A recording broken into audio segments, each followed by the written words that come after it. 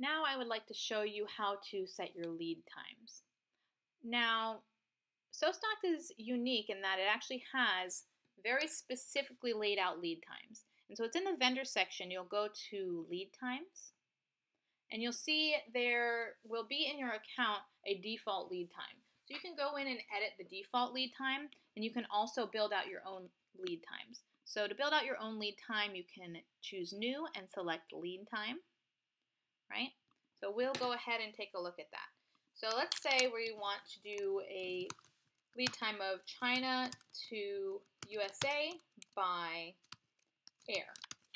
And that's the name of our lead time, right? So what we do is we can say, okay, my lead time has an in production 30 days. And then we can start to add additional steps. And then it's going to go by air freight. And the air freight is going to be 7 days. And then once it's done with air freight, it's going to actually go to ground freight, right? And ground freight is going to be another 5 days.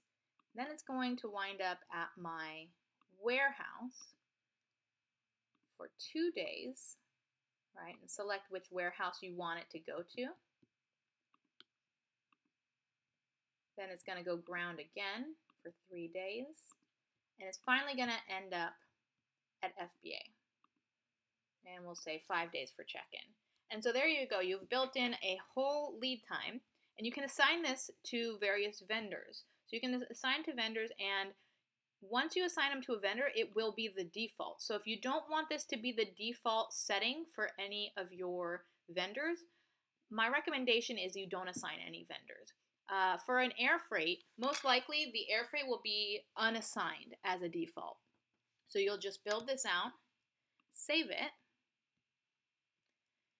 and you'll see that it's added up the number of days and it has 0 assigned, but it will be available for us to use whenever we need it. And that's how you set lead times. The value of lead times is that it allows you to follow along on your order tracker, and these cards will then move based on your lead time. So rather than giving us just a blanket, 60-day lead time, we actually have a tracker. So it'll be 30 days in production, and then the card will automatically move to en route, where it'll either be ocean, ground, or air.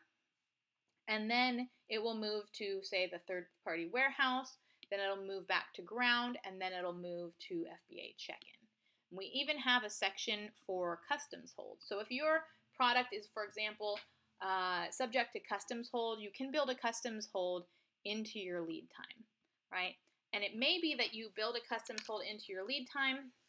For example, if you do ocean is more likely to be when you will have a customs hold. So China to USA, you would build it out the same exact way, right? We'll just say,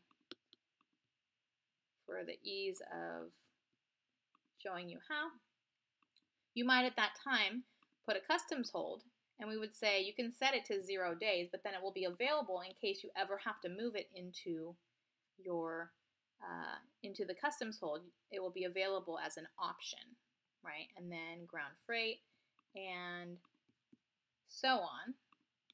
Then you say it ends up at your warehouse.